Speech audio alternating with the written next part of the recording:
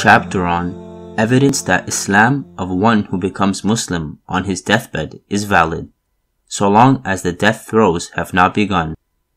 Abrogation of permission to supplicate for forgiveness for the idolaters.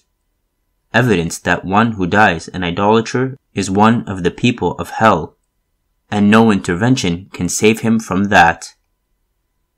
Sa'id bin al-Musayyab narrated that his father said, when Abu Talib was dying, the Messenger of Allah, peace be upon him, came to him and found Abu Jahl and Abdullah bin Abi Umayyah bin al-Mughira with him. The Messenger of Allah, peace be upon him, said, O uncle, say La ilaha illallah, a word for which I will testify for you before Allah. Abu Jahl and Abdullah bin Abi Umayyah said, O Abu Talib, will you turn away from the religion of Abdul Muttalib?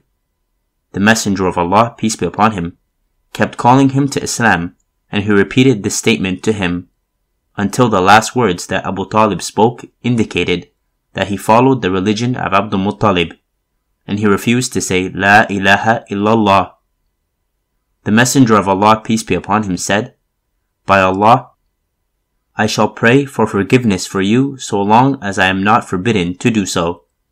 Then Allah, Most High, revealed, It is not proper for the Prophet and those who believe to ask Allah's forgiveness for the mushrikun, even though they be of kin, after it has become clear to them that they are the dwellers of the fire. And Allah, Most High, revealed concerning Abu Talib, and said to the Messenger of Allah, peace be upon him, Verily, you, O Muhammad, guide not whom you like, but Allah guides whom He wills, and He knows best those who are the guided. Footnotes 1. The verse, It is not proper for the Prophet and those who believe to ask Allah's forgiveness for the mushrikun, even though they be of kin, after it has become clear to them that they are the dwellers of the fire, is from Surah At-Tawbah, chapter 9, verse 113. 2. The verse, Verily, you, O Muhammad, guide not whom you like, but Allah guides whom He wills, and He knows best those who are the guided, is from Surah Al-Qasas, chapter 28, verse 56. A similar report, as Hadith number 132, was narrated from Az-Zuhri with this chain, except that the Hadith of Salih ended with the words, And Allah revealed concerning him, and he did not quote the two verses. He said in his Hadith, and repeating this statement, and in the narration of Ma'mar. In place of this statement is the words, and he did not cease.